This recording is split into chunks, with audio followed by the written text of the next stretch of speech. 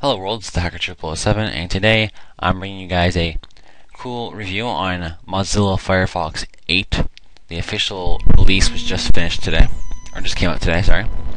So I'm going to guide you through how to install it, and basically a couple new features that are in it. So here I have actually an older Mozilla Firefox on the website. I'll have a link to this description, or the link in the description to this website. We're going to download it.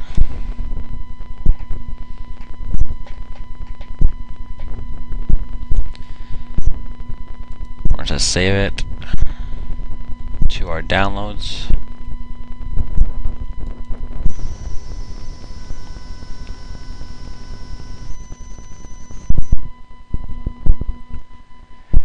Now, a couple new features have been integrated Twitter.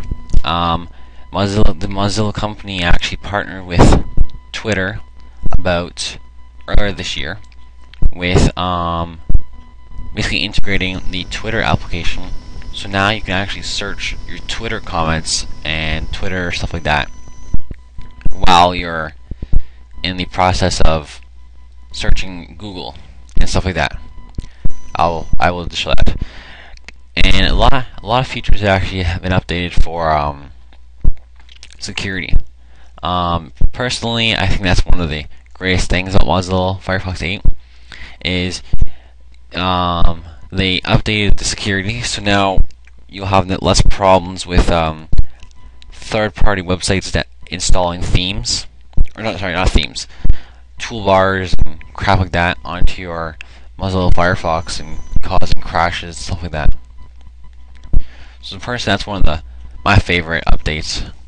So here we got the setup. Just at least on the standard, obviously. I do not want this, and mine says upgrade because I already have it. So as I go through, yours might take a little longer because I'm just upgrading mine. Okay, so now we got Firefox. So we're going to launch it. And now it's going to check for compatible add-ons. And now I can select them. So I'm going to go add block. Yeah.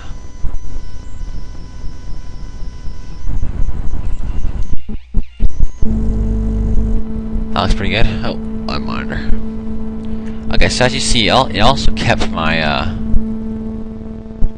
bookmarks, which is nice. Okay, so we're gonna click yes, just because, you know. So it looks like there's a couple new features. Well, not features, I guess. This is just the awesome bar, apparently. The awesome bar will include possible matches between browsing history, bookmark sites, and open tabs. Pretty cool. So I guess we'll go right through everything. So, starting in the top corner, we got the menu. Looks pretty, just like last year or last versions. The add-ons looks about the same. If I enable this, I'll enable the NASA Night Launch theme. One of my personal favorites. Oh, other monitor again. Oh, there you go. Slick. So that looks about the same there. We'll go through the options quickly.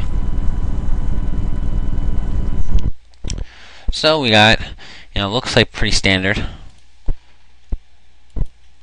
Also, another new feature about this is it helps block more third-party content, not just add-ons like I said earlier, but other stuff like websites and stuff like that.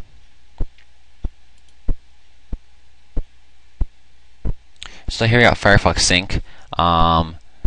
That's for using if you, let's say you have a BlackBerry, or I'm not sure if it has Mozilla, but obviously for iPhone, I believe, you can sync your bookmarks and history and stuff like that across other devices. So iPod, I believe, and whatever other stuff you might have. Okay, so now we'll check out the awesome bar. So here I have YouTube actually already there. So I'll type in www.youtube. Oh, looks like so as you see here, we got a couple of my bookmarks. So here's one of my bookmarks is my actual channel. So looks like Flash started to come pre-installed too. Yes, it does. Sweet, sweet.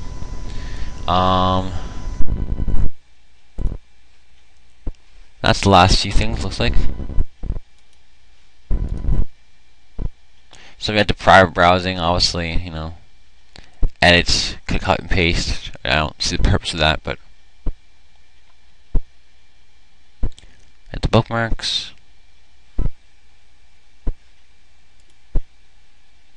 And here we have the actual Twitter, like I said before. So if I start using Twitter, I can type in, you know, YouTube. And I enter. Let's see what happens.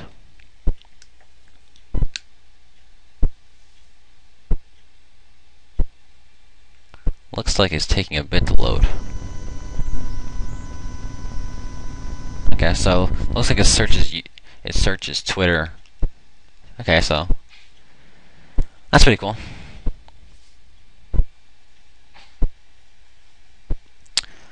But that's about it for this video. Hope you guys liked the review. Again, I hope you guys play around with it. I'll have a link in the description to download or update your Mozzila Firefox. And that's about it for this video. And have a nice day. Don't forget to rate, comment, and subscribe. This is the Hacker 007, and I'm signing off.